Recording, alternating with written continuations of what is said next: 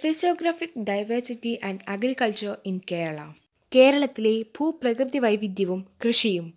You have learned in the previous classes that Kerala can be physiographically divided into highland, midland, lowland based on the altitude. The crop cultivated in each of these physiographic units have certain peculiar features. Our physiography is suitable for the cultivation of a variety of crops. സമുദ്രനിരപ്പിൽ നിന്നുള്ള ഉയരത്തിൻ്റെ അടിസ്ഥാനത്തിൽ കേരളത്തിൻ്റെ ഭൂപ്രകൃതിയെ മലനാട്, ഇടനാട്, തീരപ്രദേശം എന്നിങ്ങനെ തിരിക്കാമെന്ന് നിങ്ങൾ മുൻ ക്ലാസ്സുകളിൽ പഠിച്ചിട്ടുണ്ട്. മലനാട് എന്നാൽ ഹൈലാൻഡ്, ഇടനാട് എന്നാൽ മിഡ്ലാൻഡ്, തീരപ്രദേശം എന്നാൽ ലോലാൻഡ്. സമുദ്രനിരപ്പിൽ നിന്ന് ഒരുപാട് ഉയർന്നു നിൽക്കുന്ന പ്രദേശങ്ങളെ മലനാട് എന്നും സമുദ്രനിരപ്പിനോട് ഏകദേശം ഒരുപോലെ, അതായത് ഒരുപാട് ഉയർന്നുമല്ല താഴ്ന്നുമല്ലാതെ സ്ഥിതി ചെയ്യുന്ന പ്രദേശത്തെ മിഡ്ലാൻഡ് അഥവാ ഇടനാട് എന്ന് പറയുന്നു. സമുദ്രനിരപ്പിൽ നിന്ന് ഒരുപാട് താഴ്ന്നു നിൽക്കുന്ന പ്രദേശത്തെ ലോലാൻഡ് അഥവാ തീരപ്രദേശം എന്ന് വിളിക്കുന്നു.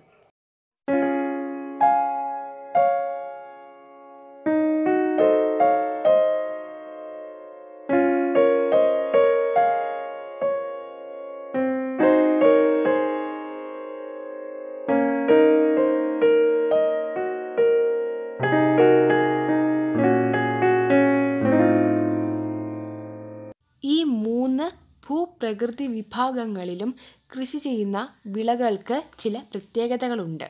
വൈവിധ്യമായ വിളകൾ കൃഷി ചെയ്യാൻ അനുയോജ്യമാണ് നമ്മുടെ ഭൂപ്രകൃതി അഥവാ ഫിസിയോഗ്രഫി. ഫിഗർ 3.1 ഒന്ന് ശ്രദ്ധിക്കുക. കേരളത്തിൻ്റെ ചെറിയൊരു പിക്ചർ അവിടെ കൊടുത്തിട്ടുണ്ട്. കേരളത്തെ 3 കളറുകളിൽ ആ പിക്ചറിൽ തിരിച്ചിട്ടുണ്ട്. Red, green, yellow. Figure 3.1 describe ചെയ്യുന്നത് എന്താണെന്ന് നോക്കാം. ഫിഗർ 3.1 കൊടുത്തിരിക്കുന്ന കേരളത്തിൻ്റെ പിക്ചർ കേരളത്തെ 3 കളറുകളായി ഡിവൈഡ് ചെയ്യുന്നുണ്ട്. അതായത് 3 കളറുകളും ഓരോ ലാൻഡിനെയാണ് റെപ്രസെൻ്റ് ചെയ്യുന്നത്. അതിൻ്റെ ടേബിളാണ് താഴെ ഒരു ബോക്സിൽ ഇൻഡെക്സ് എന്ന് പറഞ്ഞ് കൊടുത്തിരിക്കുന്നത്. ലോലാൻഡ് യെല്ലോ കളറിൽ, Midland green colour, Highland red colour എന്നിലാണ് ഇവിടെ റെപ്രസെൻ്റ് ചെയ്യുന്നത് ലാൻഡ്സിനെ. ഫിഗർ 3.1 കേരളത്തിൻ്റെ പിക്ചറിൽ യെല്ലോ കളറിൽ അടയാളപ്പെടുത്തിയിരിക്കുന്നതാണ് തീരപ്രദേശം. അത് താഴെ കൊടുത്തിരിക്കുന്ന ടേബിളിൽ നോക്കുകയാണെങ്കിൽ 7.5 മീറ്റർ മാത്രമേ ഉള്ളൂ. അതായത് മുകളിലെ കേരളത്തിൻ്റെ പടത്തിൽ നോക്കുകയാണെങ്കിൽ യെല്ലോ കളറ് വളരെയധികം കുറവാണ്. അപ്പോൾ ഫിഗർ 3.1 കേരളത്തിൻ്റെ പിക്ചറിൽ യെല്ലോ കളർ റെപ്രസെൻ്റ് ചെയ്യുന്നത് ലോലാൻഡ് അല്ലെങ്കിൽ തീരപ്രദേശത്തെ 7.5 മീറ്റർ എന്ന അളവിലാണ്. ഇപ്പോൾ ഞാൻ കാണിച്ചിരിക്കുന്ന ഇൻഡെക്സ് എന്ന ടേബിളിൽ നിങ്ങൾക്കത് കാണാൻ സാധിക്കും. മിഡ്ലാൻഡിൻ്റെ കാര്യത്തിലാണെങ്കിൽ അത് ഗ്രീൻ കളറിലാണ് റെപ്രസെൻ്റ് ചെയ്യുന്നത്. 3.1 എന്ന കേരളത്തിൻ്റെ പിക്ചറിൽ മിഡ്ലാൻഡ് അഥവാ ഇടനാട് 7.5 മീറ്റർ മുതൽ 75 മീറ്റർ വരെയാണ് നീണ്ടുകിടക്കുന്നത്. ഫിഗറിൽ നോക്കുകയാണെങ്കിൽ കാണാൻ സാധിക്കും ഗ്രീൻ കളർ എന്ന് പറയുമ്പോൾ കുറച്ച് കൂടുതലാണുള്ളത്, അതായത് ലോലാൻഡിനേക്കാളും കുറച്ച് അധികം. ഇൻഡെക്സ് എന്ന ടേബിളിൽ നോക്കിയാൽ നമുക്കത് മനസ്സിലാക്കാൻ സാധിക്കും. ഇനി നമ്മൾ നോക്കാൻ പോകുന്നത് ഹൈലാൻഡ് അഥവാ മലനാടിൻ്റെ കാര്യമാണ്. ഏറ്റവും ഉയരം കൂടിയ പ്രദേശം, സമുദ്രനിരപ്പിൽ നിന്ന് ഏറ്റവും ഉയരം കൂടിയ പ്രദേശമായ ഹൈലാൻഡിൻ്റെ എന്തൊക്കെ വിവരങ്ങളാണ് ഫിഗർ 3.1 പറയുന്നത് എന്ന് നോക്കാം. ഏകദേശം റെഡ് പോലുള്ള ഒരു നിറത്തിലാണ് ഹൈലാൻഡിനെ ഈ ഫിഗറിൽ കേരളത്തിൻ്റെ ഇതിൽ റെപ്രസെൻ്റ് ചെയ്യുന്നത്. ഏറ്റവും ടോപ്പ് മോസ്റ്റ് പാർട്ടിലാണിത് കാണുന്നത്. ഈ ടേബിളിൽ നോക്കുകയാണെങ്കിൽ നിങ്ങൾക്ക് അത് മനസ്സിലാകും. ഈ ഫിഗറിൽ 3 സ്ഥലങ്ങളുടെ പേര് നൽകിയിട്ടുണ്ട്. കർണാടക, ലക്ഷദ്വീപ് സീ, തമിഴ്നാടു. അതിൽ ലക്ഷദ്വീപ് സീ ഒരു തീരപ്രദേശമാണ് അഥവാ ലോലാൻഡ്. പിന്നെ തമിഴ്നാടിൻ്റെയും കർണാടകയുടെയും കേസിൽ പറയുകയാണെങ്കിൽ തമിഴ്നാടിനേക്കാളും കുറച്ച് തണുപ്പ് കൂടുതൽ കർണാടകയിലാണ്. തമിഴ്നാട്ടിൽ സാധാരണയായി ഏലവും തേയിലയൊക്കെ കൃഷി ചെയ്യാറുണ്ട്. തമിഴ്നാടിനേക്കാളും കർണാടകയിൽ തണുപ്പ് കൂടുതലായതുകൊണ്ട് നമുക്ക് പറയാം സമുദ്രനിരപ്പിൽ നിന്ന് വളരെയധികം ഉയർന്നു നിൽക്കുന്നത് കൊണ്ടാവാം കർണാടകയിൽ തണുപ്പ് കൂടുതൽ. അപ്പോൾ എനിക്ക് തോന്നുന്നു ഈ 3 പ്ലേസസിൽ വെച്ച് കർണാടകയാണ് ഇവിടെ ഹൈലാൻഡ് ആയിട്ട് ആക്ട് ചെയ്യുന്നതെന്ന്. ഈ ഒരു കേസിൽ കർണാടകയാണോ തമിഴ്നാടാണോ ഹൈലാൻഡ് എന്ന് അത്ര കൃത്യമായിട്ട് പറയാൻ പറ്റുന്നില്ല എനിക്ക്. ഇതിനുള്ള കൃത്യമായ ആൻസർ കിട്ടുകയാണെങ്കിൽ ഞാൻ നെക്സ്റ്റ് വീഡിയോയിൽ അല്ലെങ്കിൽ എന്തായാലും ഈ ചാപ്റ്റർ തീരുന്നതിന് മുമ്പ് പറയുന്നതായിരിക്കും. ഹൈലാൻഡ്, മിഡ്ലാൻഡ്, ലോലാൻഡ് എന്നീ പ്രദേശങ്ങളെ പറ്റി ചെറിയ ഒരു അറിവ് ഫിഗറിൻ്റെ വഴിയിൽ നമുക്ക് കിട്ടിയിട്ടുണ്ട്. ഇനി അത് വിശദമായ സെൻറ്റൻസിലൂടെ പഠിക്കാം. ഹൈലാൻഡ് അഥവാ മലനാട്. Rain, mist and cool weather prevail in our eastern highlands. This region is part of the Sahyadri ranges lying well above the sea level. The picture, figure 3.2, shows cardamom and tea, the crops cultivated here. The following are the geographical factors required for the cultivation of these crops. കേരളത്തിൻ്റെ കിഴക്കുപ്രദേശം ഉൾപ്പെടുന്ന മലനാട്ടിൽ മഴയും മഞ്ഞും തണുപ്പും ഏറെയാണ്. സമുദ്രനിരപ്പിൽ നിന്ന് വളരെയധികം ഉയരത്തിൽ സ്ഥിതി ചെയ്യുന്ന സഹ്യപർവ്വത നിരയുടെ ഭാഗമാണിത്. നമ്മൾ നേരത്തെ തന്നെ പറഞ്ഞു കഴിഞ്ഞിരുന്നു, സമുദ്രനിരപ്പിൽ നിന്ന് ഒരുപാട് ഉയരത്തിൽ സ്ഥിതി ചെയ്യുന്ന പ്രദേശത്തെയാണ് മലനാട് അഥവാ ഹൈലാൻഡ് എന്ന് പറയുന്നത്. അതുപോലെ സമുദ്രനിരപ്പിൽ നിന്ന് വളരെയധികം ഉയരത്തിൽ സ്ഥിതി ചെയ്യുന്ന സഹ്യപർവ്വത നിരയുടെ ഒരു ഭാഗമാണ് ഈ കേരളത്തിൻ്റെ കിഴക്കൻ മലനാട്. ഫിഗർ 3.2-വിൽ 2 പിക്ചേഴ്സ് കൊടുത്തിട്ടുണ്ട്. ഈ കിഴക്കൻ മലനാടിൽ കൃഷി ചെയ്യുന്ന 2 വിളകളുടെ പിക്ചറാണ് ഇവിടെ കൊടുത്തിരിക്കുന്നത്. ഫസ്റ്റ് പിക്ചറിൽ കൊടുത്തിരിക്കുന്നത് കാർഡമം അഥവാ ഏലം. സെക്കൻഡ് പിക്ചറിൽ കൊടുത്തിരിക്കുന്നത് ടീ കൾട്ടിവേഷൻ അഥവാ തേയില കൃഷി. ഈ വിളകൾ കൃഷി ചെയ്യുന്നതിന് ആവശ്യമായ ചില ഭൂപ്രകൃതിപരമായ ഘടകങ്ങളാണ് താഴെ 3 പോയിന്റ്സ് ആയിട്ട് കൊടുത്തിരിക്കുന്നത്. അപ്പോൾ അത് എന്തൊക്കെയാണെന്ന് നോക്കാം. First point, temperature below 30 degree Celsius. താപനില 30 ഡിഗ്രി സെൽഷ്യസിന് താഴെ വേണം. Second point, abundant rainfall. സമൃദ്ധമായി ലഭിക്കുന്ന മഴ.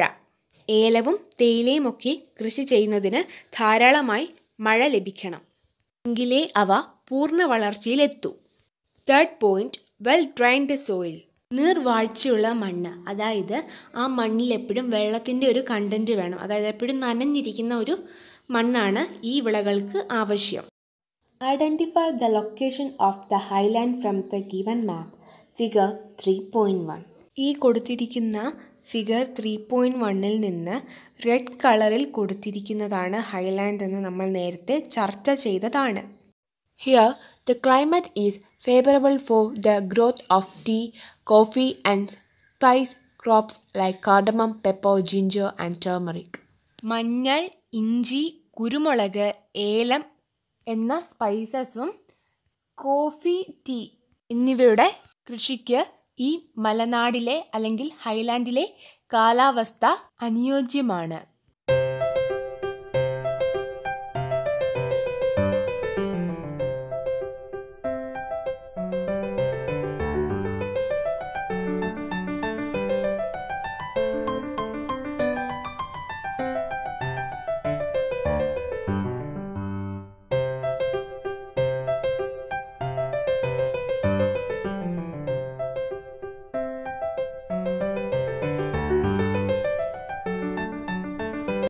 History tells us that it is the fame of these spices crop that made Kerala the favorite destination of foreigners. ഈ ഭൂപ്രകൃതി വിഭാഗത്തിൽ നിന്ന് ലഭിക്കുന്ന സുഗന്ധവ്യഞ്ജനങ്ങളുടെ പെരുമയാണ് വിദേശികളെ കേരളത്തെ അവരുടെ ഇഷ്ടസ്ഥലമാക്കി മാറ്റിയത്. ഈ ഹൈലാൻഡ് അഥവാ മലനാടിൽ നിന്ന് ലഭിക്കുന്ന പ്രത്യേക തരത്തിലുള്ള സ്പൈസസ് ഒക്കെയാണ് വിദേശികളെ കേരളത്തിലേക്ക് ആകർഷിപ്പിച്ചതെന്ന് ചരിത്രം പറയുന്നു. ഇതുപോലെ തന്നെ കേരളത്തിലെ വിശിഷ്ട വസ്തുക്കളായ പട്ട്, തുകൽ, പഞ്ഞി എന്നിവയിൽ ഒക്കെ ആകർഷിതരായി വിദേശികൾ ഇന്ത്യയിലേക്കെത്തി എന്ന ഒരു കാര്യം നമ്മൾ കഴിഞ്ഞ ചാപ്റ്ററിൽ പഠിച്ചിരുന്നു. But the changes in climate of Kerala and land use have affected the agriculture production in this region. എന്നാൽ കേരളത്തിൻ്റെ കാലാവസ്ഥയിലും ഭൂവിനിയോഗത്തിലും വന്ന മാറ്റങ്ങൾ ഈ മേഖലയിലുള്ള കാർഷിക ഉൽപ്പാദനത്തെ ഏറെ ബാധിച്ചിട്ടുണ്ട്. അതായത് മലനാട്ടിലെ അഥവാ ഹൈലാൻഡിലെ ഭൂമിയുടെ ഉപയോഗത്തിലും കാലാവസ്ഥയിലും വന്ന മാറ്റങ്ങൾ ഈ പ്രദേശത്തെ കാർഷിക ഉൽപ്പാദനത്തെ ഏറെ ബാധിച്ചു. അടുത്തത് ഇവിടെ സൈഡിൽ ഒരു ബോക്സ് തന്നിട്ടുണ്ട്. അതിൽ ജോൺ ജോസഫ് മർഫി എന്ന ഒരാളെക്കുറിച്ച് കുറച്ച് കാര്യങ്ങൾ വിശദമായി പറയുന്നുണ്ട്. John Joseph Murphy. This Irish man is considered as the father of rubber cultivation in India. Ireland സ്വദേശിയായ ഇദ്ദേഹം ഇന്ത്യയിലെ റബ്ബർ കൃഷിയുടെ പിതാവ് എന്നാണ് അറിയപ്പെടുന്നത്. Along with some friends, he started cultivating rubber on the banks of Periyar near Aluva in 1902. തൻ്റെ കുറച്ച് സുഹൃത്തുക്കളോടൊപ്പം പെരിയാർ നദിയുടെ തീരത്ത് ആലുവായ്ക്കടുത്തായി 1902 ഇദ്ദേഹം റബ്ബർ കൃഷി ചെയ്യാൻ ആരംഭിച്ചു. Later, he began cultivating rubber on a commercial scale at NDR near Mundakayam in Kottayam district. Mr. Murphy was not merely a planter. Apart from arranging pensionary benefits for the laborers, he built places of worship and schools for the villagers. പിന്നീട് അദ്ദേഹം കോട്ടയം ജില്ലയിലെ മുണ്ടക്കായത്തിനടുത്ത് എൻഡയാറിൽ വാണിജ്യാടിസ്ഥാനത്തിൽ rubber കൃഷി ചെയ്യാൻ ആരംഭിച്ചു. കേവലം ഒരു planter മാത്രമായിരുന്നില്ല Murphy. അതായത് പല സ്ഥലങ്ങളിലും റബ്ബർ കൃഷി ചെയ്യുന്ന ഒരു സാധാരണ ആളല്ലായിരുന്നു മർഫി. അദ്ദേഹം പല നല്ല കാര്യങ്ങളും സമൂഹത്തിനായി ചെയ്തിട്ടുണ്ട്. തൊഴിലാളികൾക്കായി പെൻഷൻ അനുവദിക്കുകയും നാട്ടുകാർക്കായി വിദ്യാലയങ്ങൾ, ആരാധനാലയങ്ങൾ എന്നിവ അദ്ദേഹം പണിതു നൽകി. 1872 മുതൽ 1957 വരെയാണ് ഇദ്ദേഹത്തിൻ്റെ ജീവിതകാലം. 1872 ജനിക്കുകയും 1957 ഇദ്ദേഹം മരിക്കുകയും ചെയ്തു. ആരായിരുന്നു ജോസഫ് മർഫി എന്നും അദ്ദേഹം എന്തൊക്കെ നല്ല കാര്യങ്ങൾ ചെയ്തിട്ടുണ്ടെന്നും അദ്ദേഹത്തിൻ്റെ പ്രധാന തൊഴിൽ എന്തായിരുന്നു എന്നും മനസ്സിലായി എന്ന് വിശ്വസിക്കുന്നു.